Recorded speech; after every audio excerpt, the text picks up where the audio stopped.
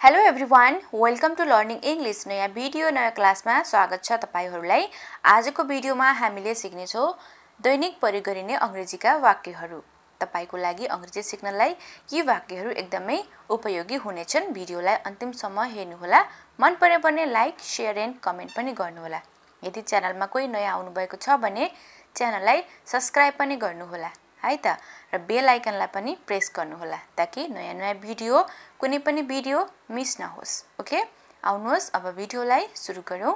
Let's get started. पहिलो sentence छ यो मेरो सौभाग्य हो। It's my pleasure.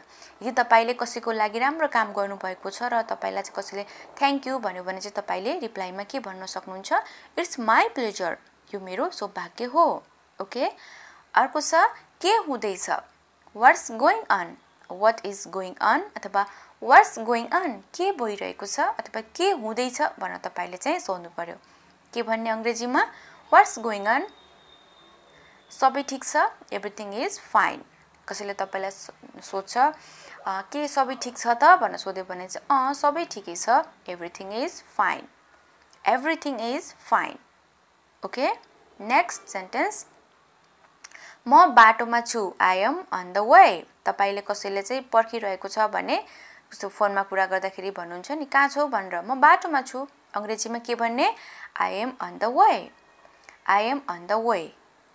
के तपाई अंग्रेजी बोल्नुहुन्छ? Do you speak English? पक्कै पनि बोल्नुहुन्छ। यदि डेली रूपमा तपाईले प्र्याक्टिस गर्नुभयो भने लर्निङ इंग्लिशबाट तपाईले अंग्रेजी सिक्न सक्नुहुन्छ। Okay, do you speak English? तिमी के गरिरहेको छौ? What are you doing? What are you doing? तिमी के गरिरहेको छौ? What are you doing? What are you doing? कृपया शान्त रहनुस्।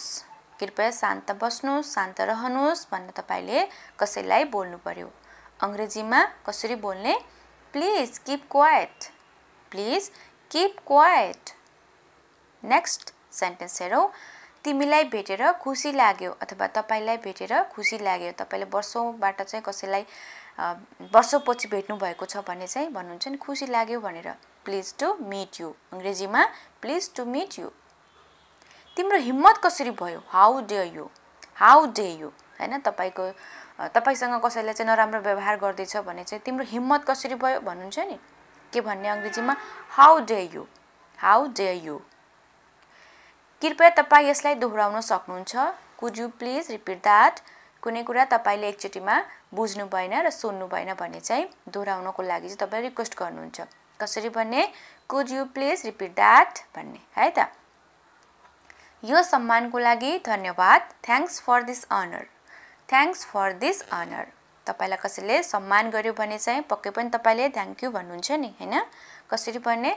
Thanks for this honour. सम्मानको लागि धन्यवाद। है त। केही फरक पर्दैन। Doesn't matter. केही फरक पर्दैन। Doesn't matter. के भन्ने? Doesn't matter. केही फरक पर्दैन। Doesn't matter. बोल्नु अघि सोच्ने गर। Think before you speak. कोही चाहिँ एकछिन नचने बोलिरहेको हुन्छ, हैन? केही भनिरहेको हुन्छ, त्यतिबेला तपाईले भन्न सक्नुहुन्छ पहिला बोल्नु भन्दा अघि सोचेर बोल्ने गर। Think before you speak. हजुरको दिन राम्रो होस्। Have a nice day. कोही साथीभाइहरु तपाईको कतै जाँदैछ भने चाहिँ भन्नुहुन्छ तपाईको दिन राम्रो होस्। Have a nice day. अंग्रेजीमा ह्याभ अ नाइस डे भन्ने। है त। धेरै राम्रो, यसलाई जारी राख।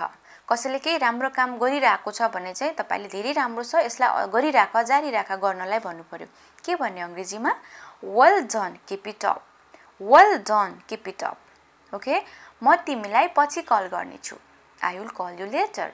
तपाई कुनै काममा बिजी हुनुभयो भने चाहिँ तपाईले कसैलाई म पछि कल गर्छु है त भन्नुहुन्छ नि। अंग्रेजीमा के भन्ने? I will call you letter. I will call you letter. तपाईको मतलब के हो? What do you mean? What do you मीन? तपाईको मतलब के हो? तपाईको अर्थ के हो? हैन, कसैले तपाईले भन्न खोजेको के हो? What do you mean? What do you mean?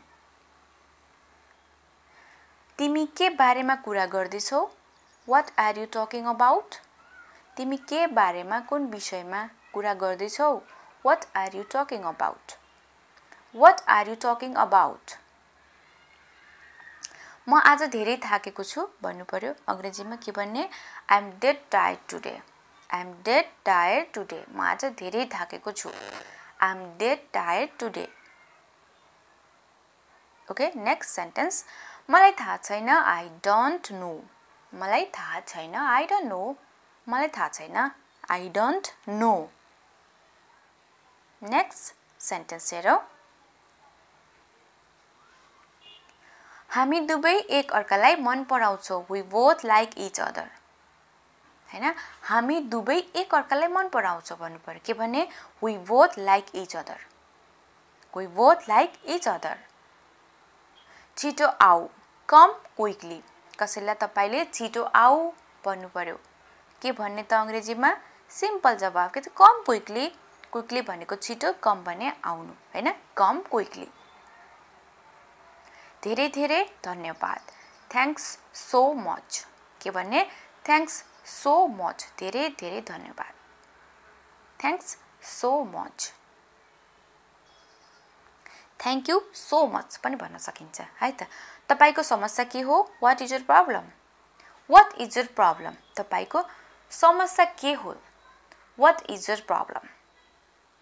What is your problem? के म तपाईलाई केही सोध्न सक्छु? Can I ask you something? तपाईले कसैलाई केही जान्नको लागि चाहिँ सोध्नु पर्यो. तपाईले पहिला के भन्ने म सोध्न सक्छु भनेर रिक्वेस्ट गर्नु पर्यो. के भन्ने Can I ask you something? अनि तपाईले भन्न खोजेको के हो त्यो भन्न सक्नुहुन्छ है त. तिमीलाई भेटेर राम्रो लाग्यो. It was nice meeting you.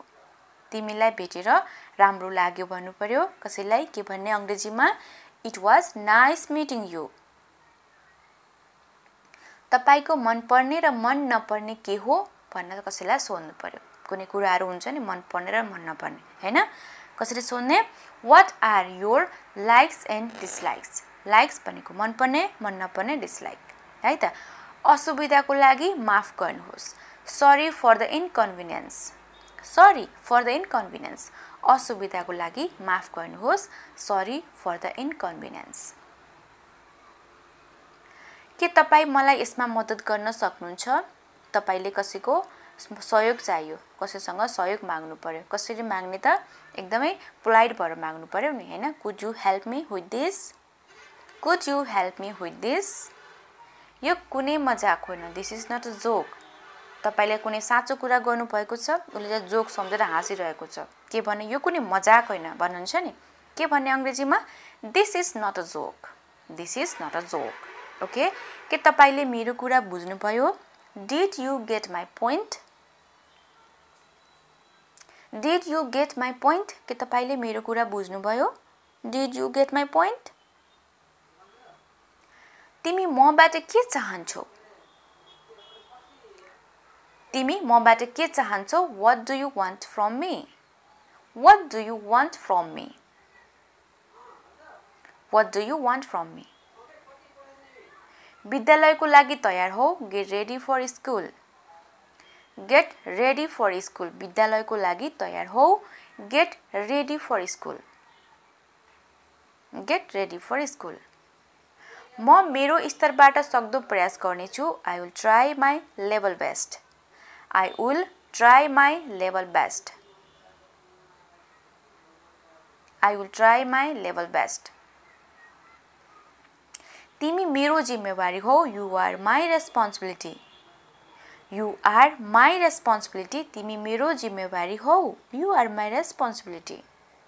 You are my responsibility. यो उचित होइन. This is not fair. This is not fair. यो उचित होइन. This is not fair.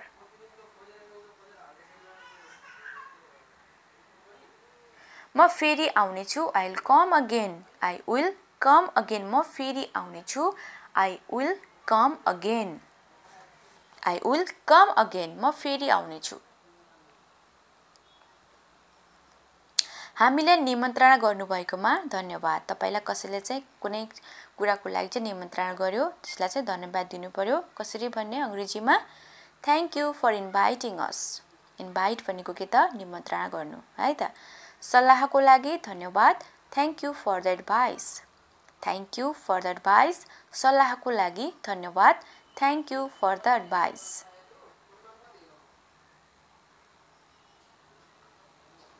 कृपया बसिरहनुहोस् please stay seated please stay seated कृपया बसिरहनुहोस् प्लिज स्टे सिटेड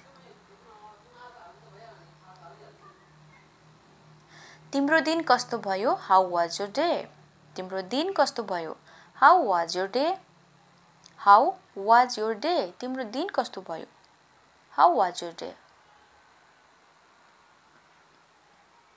मलाई आफ्नो ठेगाना भन्नुहोस् tell me your address tell me your address मलाई तपाईको अथवा आफ्नो ठेगाना भन्नुहोस् tell me your address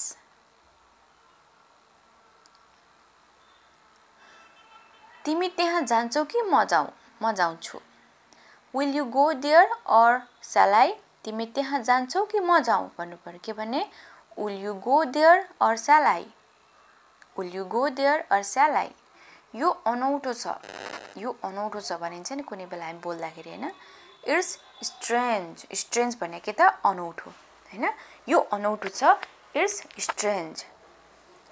strange म कसरी शहर जान सक्छु how can I go to the city how can I go to the city म कसरी शहर जान सक्छु how can I go to the city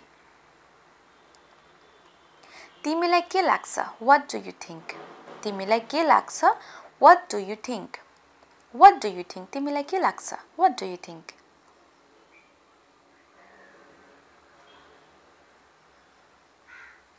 तपाई केमा सफल हुनुभयो what have you succeeded in what have you succeeded in तपाई केमा सफल हुनुभयो what have you succeeded in के भन्ने what have you succeeded in